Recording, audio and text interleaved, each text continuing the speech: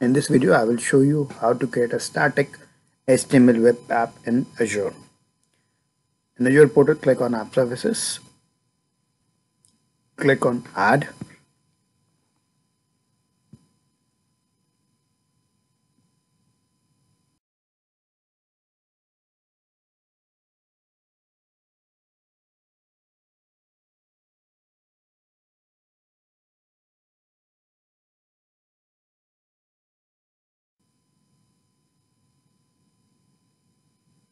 let's create a resource group. I will create a new resource group and I will name it as WVT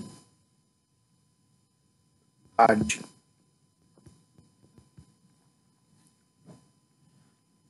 Click OK. Enter the instance details. I will go with the WVT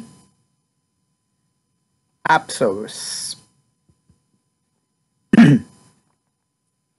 Okay, the full URL will be wvdappservices.azurewebsites.net.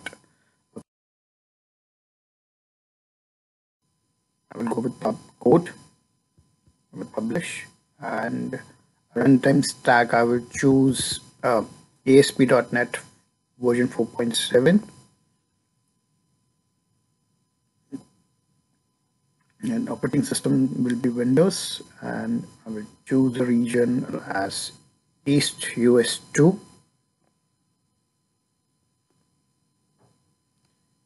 Okay, now give it a app service plan name. So I can go with default one, or I will create a new one. I will name it as WVD app service plan.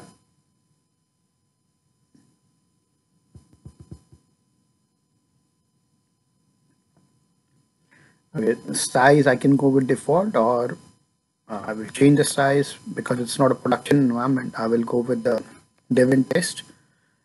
In dev and test, we have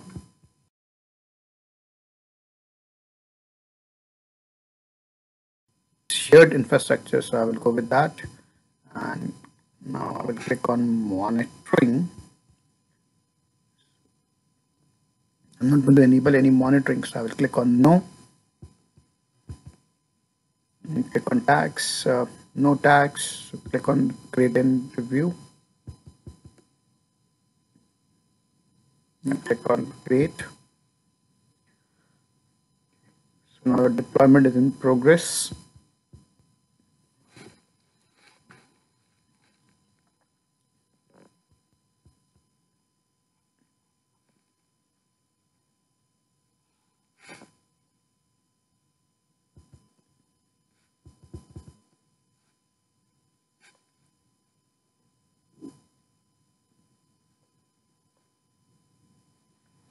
We go to resources and to WVD app service.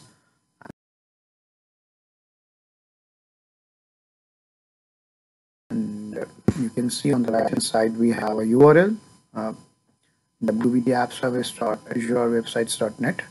So let's try to open this URL in a web browser.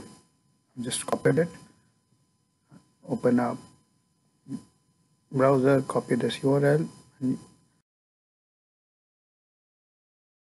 you can see it's like a blank page because deployment is not done. So the web page is up and running, but there is no code at all. So what I will do now, we have to put a code. Created one index.html file. So I will show you the code, and this is the code which I've written, the basic code, and I will show you how it looks like. Just double click this and Azure Web Apps Demo version 1.0 or something like that. You can create anything.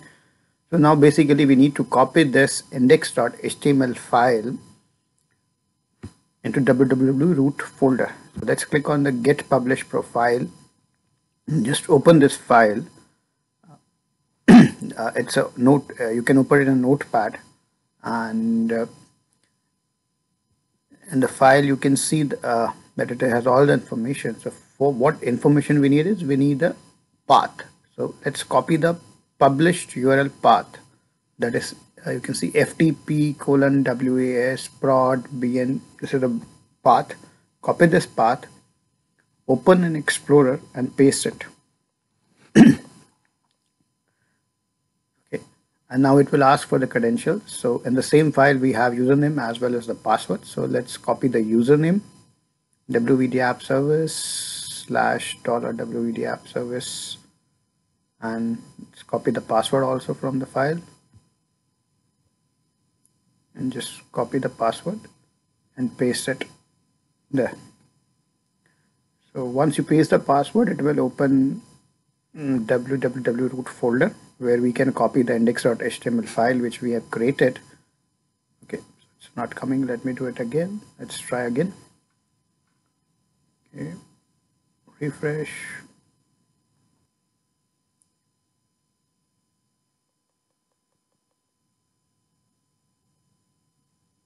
Let me refresh it again.